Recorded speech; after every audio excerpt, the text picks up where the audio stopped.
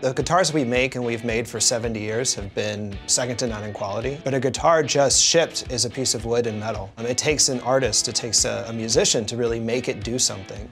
And so the more that we can get guitars to be in the hands of people that use them, the longer they use them, the more they play for other people, the more guitars on stage, and the more music made with these things, whether they've been made 70 years ago or yesterday, the better it is for us and the better it is ultimately for everybody. We just released Fender Songs, which is available on mobile. It'll allow you to learn potentially millions of songs using your streaming service, and you can get lyrics as well. Our goal with building our operations infrastructure was to build it how you would build a product.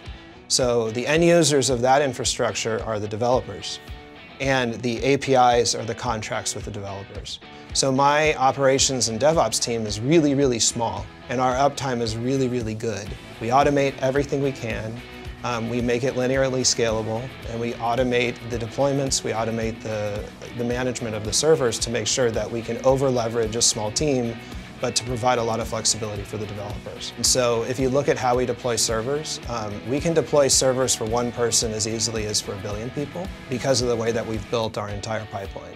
So we really engineered our infrastructure using Lambda and serverless to not get paged, to not have to worry about downtime, to not have to worry about uptime, to just not have to worry. If we go back 10 years, I was at a record label and we hosted all of our stuff at a data center. We actually knew the serial numbers of the hardware I was on. We had to start thinking about new product innovations and new ways of building things at the hardware level. And start thinking about drives and RAM and processors and network infrastructure. When we're at Fender, we don't think about that. We think about stuff from the product level. What's the product that people are asking for? What's the best way to iterate this? What's the best way to grow our business? And to be thinking about growing a business, solving needs for customers, building products, shipping products, and really innovating in the space without having to think about hardware has been the most freeing thing in terms of what we've done.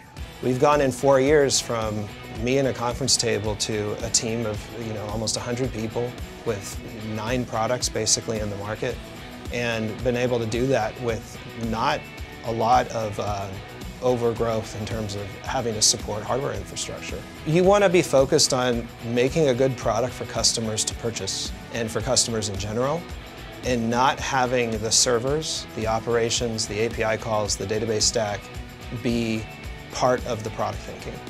I want that taken for granted.